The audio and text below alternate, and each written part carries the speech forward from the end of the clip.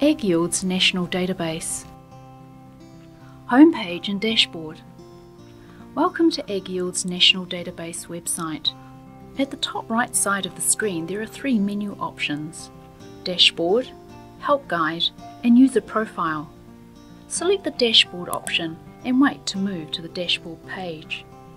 You will be able to see all the submitted datasets submitted by you and other users, and all the draft datasets you have created. You'll not be able to view other people's draft datasets. At the top of the All Datasets list, there are two main search options, Region and Species. By clicking on the grey arrow to the right of each box, a drop-down list appears. If Region is a search option, the system looks for datasets containing sites in the selected regions. If Species is a search option, the system looks for sites and experiments that have the selected species, either as a dominant species or an additional mixed species. If you have both region and species selected, the system looks for studies that match both the criteria. Let's say we want datasets which contain yield or flowering records in Southland and Otago as the regions, with white clover and red clover as the species. From the region list, click on Otago and Southland.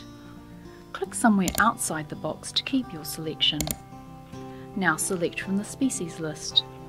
The species list is alphabetically ordered, but it is long, so you may prefer to start typing in the search box to speed up the search process.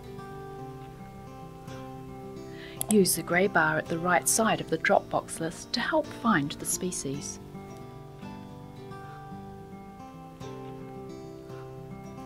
Click the search icon on the right side of the screen.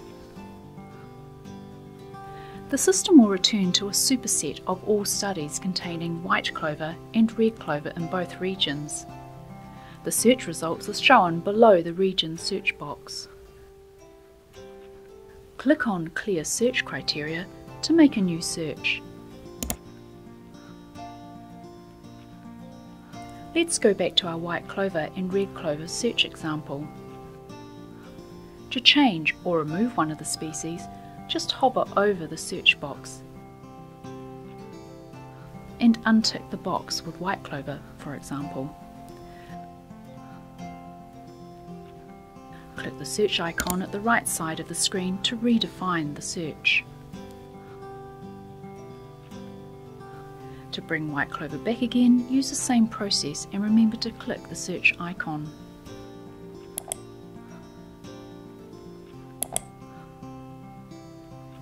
You can right-click on a study title and choose to open the dataset in another tab or window. That way you can have the search results open in one tab or window and look at the datasets in a separate tab or window. The last column on the left side of the screen allows the download of the dataset as a CSV file. The CSV format can easily be opened in Excel to manipulate the data further. Click on the download icon and wait a few seconds. The system automatically saves the file onto your computer. Check the download folder, locate the file and double-click to open it in Excel.